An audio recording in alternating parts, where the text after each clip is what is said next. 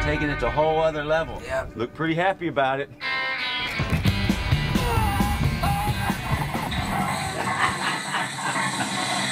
Knoxville makes the best point. He says, Steve, if you didn't have your mouth so wide open, that poo might have hit you in the face.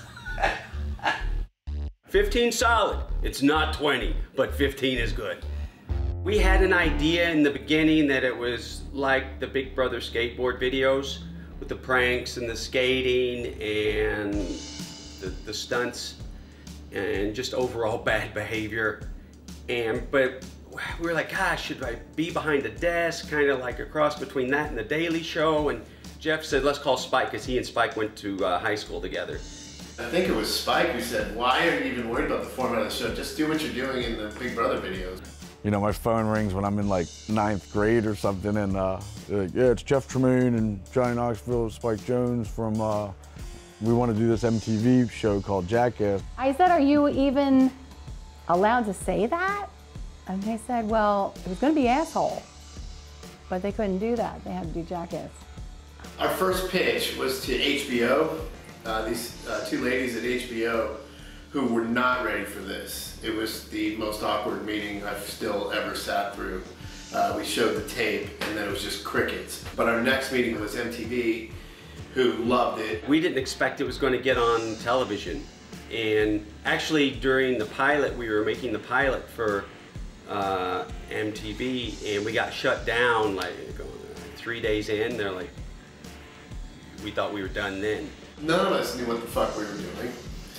We didn't get permits. It was very spontaneous. It was very illegal. Everything we shot. You can't plan too much when you're doing spontaneous things, otherwise it's not spontaneous. So we start with a shell of an idea and then kind of toss it in the air and see what happens. We would just get our cameras with film, film and batteries, tapes, and go wherever we did stuff and just film as much as we can and put something together.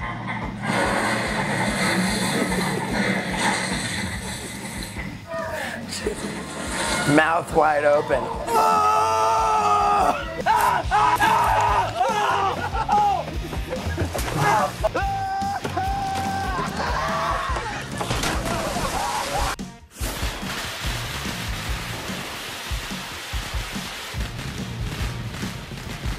I was always scared, I don't know. I was always scared. They were, I mean, we were afraid for what they were going to do to us. So believe it or not, it was the idea that they were around. Like, you know, if you heard one noise in the night, you were like, huh, you know, and so you were always just, where are they? Always trying to keep tabs on where they were.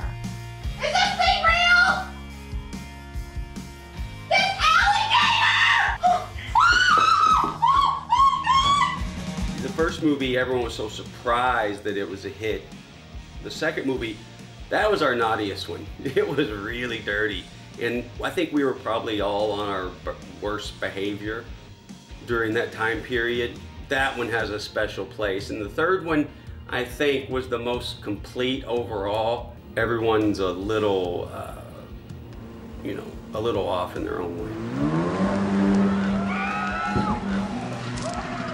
On the first movie, that we had a lot of bad reviews, and then on the second and third movie, it became hip for the critics to like our movies. And all of a sudden, the same people that were just telling us it was the worst thing in the history of Hollywood were like, this is art, this is a documentary about life. High five!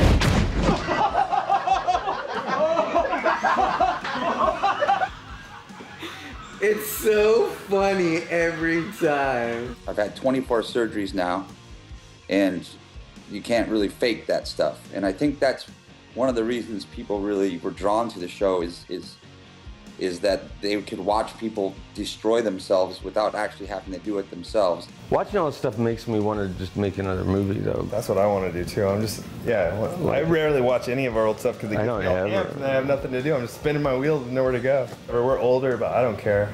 Like, I don't feel like acting my age. I don't care either.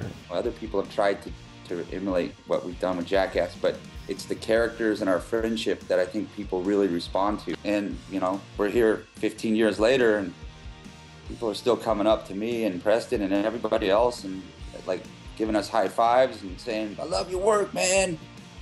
you know, and that's a Yeah, lot. they all keep asking for more.